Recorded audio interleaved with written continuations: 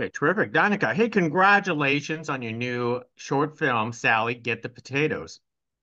Thank you. Thank you so much. More of a congratulations is being showcased at the Dances with Film Festival this year, which is one of the most prestigious film festivals in the world. Tell us what you think about that. It's a true honor. We are so grateful to be included in this year's lineup and amongst so many incredible filmmakers, as well as being in the Kids Pro section. So these are films that are highlighting coming of age stories or stories that have to do with kids' point of view. And that just feels so full circle for the film that we made. It's really awesome. That is pretty awesome. So where did the original idea came from for Sally, Get the Potatoes? So the backstory is actually a bit of a journey. I was a film teacher for a long time on the Upper East Side of Manhattan at a studio called Applause, New York. And when I was teaching, I was trying to inspire my high school students that as long as they knew what they wanted to say, what their voice was, what they wanted to tell the world, that they could find their way in through any sort of device or storytelling technique, like a location or a prop or even a random line of dialogue. And one of my students shouted out, Sally, get the potatoes as an exercise, just a random line of dialogue you could put in a script. And everyone laughed because it's clever and weird. And it hit me. And I said, no, I think there's something here. I want to show you what I mean. I'm going to do an exercise and I'll do it for myself, but I'll bring you a script and I'm going to write a script that has that line in it. And that's how this story came to be. And it's a really beautiful moment of the teacher becoming the student and how when you put yourself in that position, you're kind of then put to the fire and say, okay, well, I told them that they could do this and now I'm going to do it. And what is going to come of this exercise? And what came of it was a film that seems to be resonating with a lot of people, which is just so exciting. So one line sparked you to write an entire story and script all around that. It did. Yeah, that's how this all happened. And I've always been really interested in coming of age stories. Even as a kid, I was like aware of my own childhood in a unique way, I think. I was the youngest in my family. I grew up around a lot of adults. And I used to love movies that had kids, but only one kid in the movie, and the rest of the people were adults. So obviously, I was looking for this mirroring that we all do in art. And films like Uptown Girls or even My Girl has some pretty dark themes for a young coming of age story. And I think I always knew that that's something that I wanted to honor, both my love for that genre, but also something that really spoke to me. And there was something about the name Sally. It sounded like this cute little girl. And I think starting with this name of a cute little girl, but having her end in a very big grown up way where she's really gone on a journey is something that I think we all need to remember about kids. I've worked with kids for a long time and they're often very cute, but they're also little people who have feelings and thoughts and ideas. And I think that's a really important thing that I want to share with the world and help open up conversation as well. I found your short story very interesting because instead of having the little girl ex going through her experiences, she's basically witnessing other people's experiences. Tell us about writing those little mini stories to as a coming of age for this little girl. Yeah, and just to give some backstory for those who haven't seen the film, this film follows Sally as she takes an unexpected ride in this laundry basket that her housekeeper pushes through their very nice Upper East Side home. And she is spying, unbeknownst to them, on all of them in their rooms. And when we were thinking about the moments that she was going to be taking in, two of my executive producers, who are actually my former students, Leela Malati and Morgan Zoya, they had a really great note on one of the first drafts of the script, which was make the siblings older, make her even more isolated from the rest of the family. And we wanted to find things that weren't so traumatic in a big picture sense, but more truths about life, how our bodies are going to change, how we're going to fall in love, and how we're going to lose that love. Those really simple, inherent moments that, as you start to realize that the world is a complicated place, can really hit you. And not having her have the comfort of anyone around is something that I hoped would drive home this feeling of how we all might have felt in those moments. You feel alone when you learn these things. And with the older sister, obviously, like the movie opens with them all fighting and you're not exactly sure what's going on, but obviously there's a rift in the family, but everyone also has their own stuff going on. And isn't that true about life? We walk into work, we have a bad day, someone else is making us mad, but we forget they probably also had a really bad morning and they've got stuff going on too. And all of these things are happening at once, but we don't always feel confident or safe to share. And I think that's something that is really hard for a little kid to learn. And if we keep modeling this this feeling as adults of keeping all these things inside. This is what our kids are going to keep learning.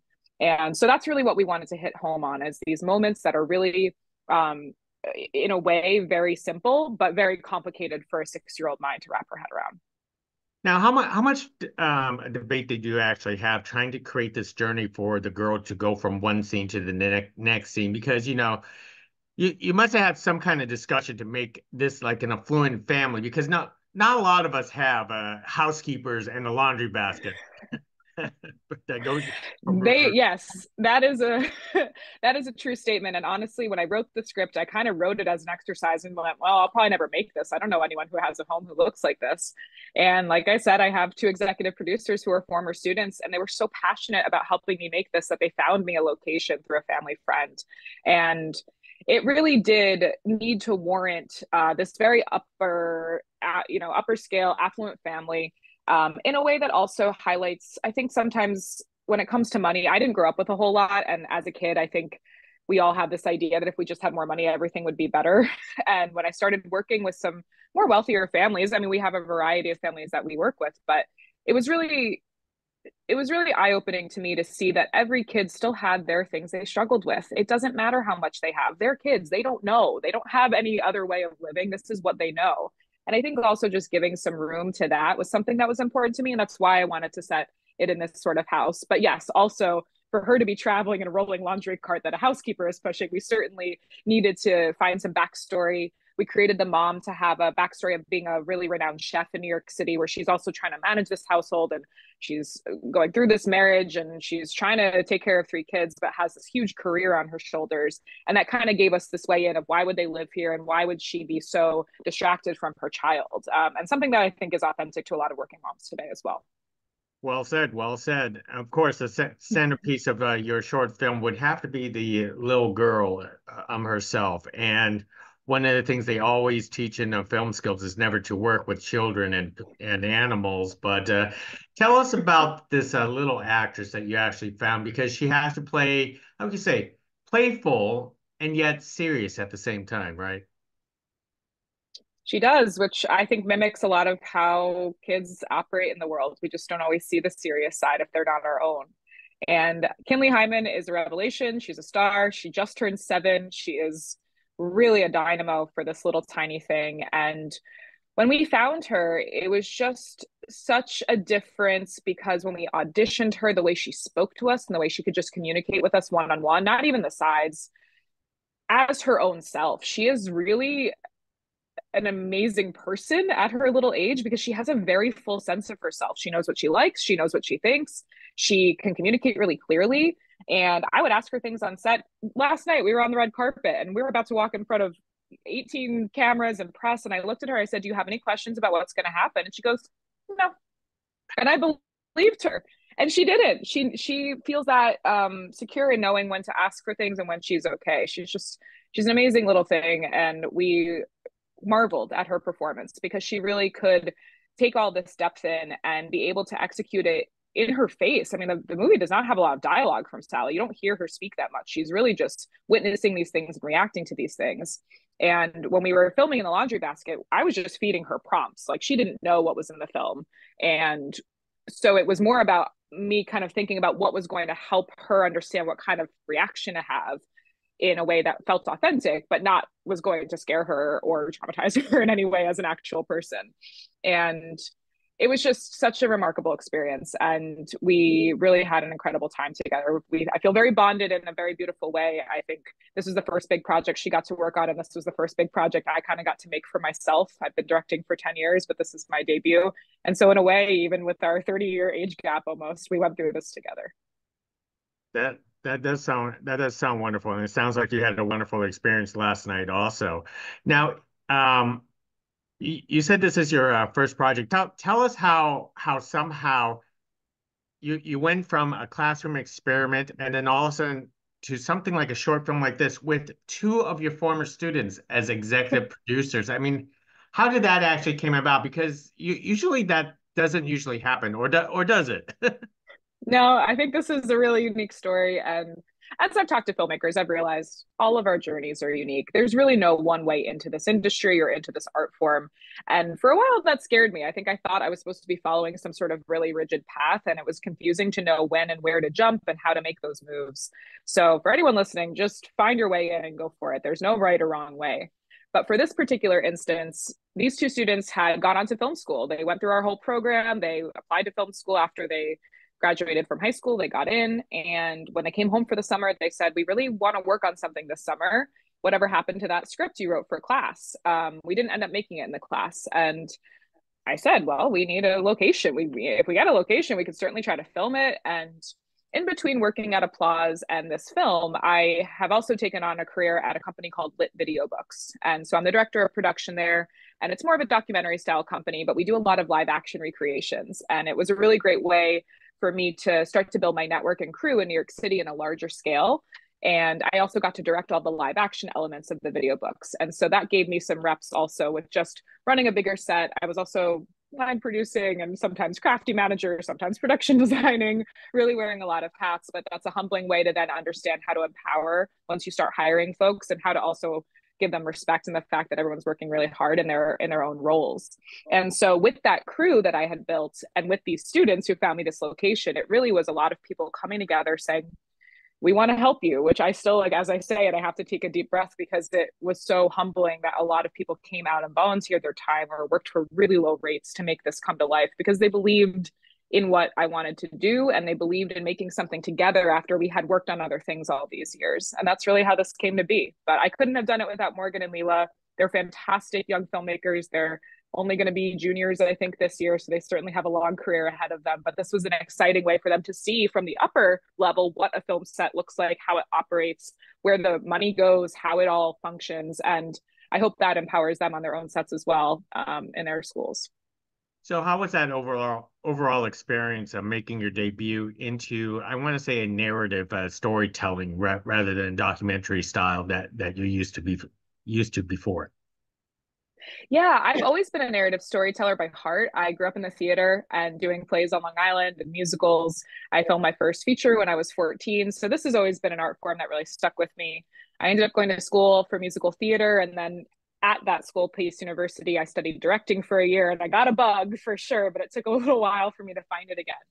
And when it comes to the work we do at Lit, it's really fantastic because we're taking these author interviews and we're combining data visualization and archival footage and animation and live action recreation to bring together concepts that the authors are speaking about. So it has this really unique format, and the live action elements were so creative because a lot of them were just little one-off scenes or moments that we had to illustrate this author's point of view, but still make it creative and interesting to watch and look really polished and high end. And so those moments, some of them were narratively driven. But I've always been a big fan of storytelling. Even as a kid, I ran around and just made up characters and played from dawn till dusk when I could, making believe and making things up. I grew up on Hitchcock, a diet of Hitchcock and I Love Lucy, I say. My mom is a huge film fan and certainly gave us a really great foundation as kids, although I don't love birds. So thank you to the birds because that did do a number on me. But other than that, and as an actor first, I think this has been really full circle to be able to work with actors on a set. Once we got to filming, I produced this film, I wrote this film, and obviously I directed it. And there came a time, I think on day 2 on set, where we were finding our rhythm. And my DP looked at me and goes, "Do you want to go rehearse with the actors?" And I said, I could do that. That's all I have to do. And he's like, "Yeah, everyone else is good. They're good. Take off producer hat, take off writer hat, go play." And that, oh my gosh, once I opened up that door for myself and let myself just direct, it was so satisfying. Wow. So what do you want to do down the road, for yourself? I would love to direct in this space when it comes to intergenerational relationships and stories that combine different points of view and that allow families to watch something together, maybe with some older kids, but something where a grandmother and a mother and a daughter can all sit down and watch something and look at it in their own points of view, but all have something to talk about after, or have a takeaway that feels really valuable to them or gives them the courage to share their own experiences. And that could come in many forms. This could come in television, film, video content. I'm not a person who's stuck to one medium. I think good storytelling is good storytelling. And so if I can find myself a venue to direct and produce in those ways, that would be the greatest dream come true. And I'm also writing. I just got signed with Sandstone Artists, so I am working on a feature script and hoping to be able to work on my craft in that department as well to keep. I mean, as a writer, you're then reading scripts as a producer and a director. It all comes around. And obviously, we find our own strengths and where we like to spend our time. But there's no greater art form and no harder art form than writing. So I'm trying to put some work in there as well to really give it some due diligence and see where it goes. Well said. Well said. Well, let me wrap it up with one last question with you because the story you could have said it any time throughout the entire year. Tell us why you set it up during the holidays for itself because for some people the holidays is the most depressing time of the year. For some people, but not for kids. Kids usually are pretty happy until at least, they are older and maybe a bit more jaded. This was an important part of this because we wanted to immediately set this in a place where everyone should be happy. I like the word should a lot in life because I think it's fake. I like exploring it. I don't like it. But I think using this idea that it's the holidays and this house is beautifully decorated and they're having this amazing party from the outside, if you didn't know what was going on, you'd be like, well, that sounds really rad. Good for them. And when you go inside, everyone's not doing well except for Sally. And so starting it in this place where this is her favorite time of year and she is just her playful self and falling down into this hole that ends pretty tragically for her little self. Obviously, this is in her own world tragedy. It felt like it even just hit that extra little twist of sadness for her, knowing that this holiday was not going to turn out as happy as the rest of them were. And it might change her holidays forever. And we do have those moments as well. So, yeah, it just gave us this extra sense of a familiarity as well. We all know what it's like to be around family in the holidays. We know the pressures and the stress, but we also know what it was like as kids and that magic of waking up and seeing the presents and the trees. And like, there's this weird transition that happens at some point between childhood and adulthood with holidays. And it felt like a really easy thing to kind of bring everyone in on the same page to go, okay, we all know what's going on here. Well said, well said. Yeah, most definitely. Kids should not grow up too fast, and that's what this short film is all about. So, Danica, thank you very much for carrying this conversation with us. Sally, get the potatoes. I can imagine you're still in Los Angeles enjoying yourself. So, enjoy the rest of the film festival at Dances with Films. Thank you so much. It was an honor speaking to you. Really appreciate it.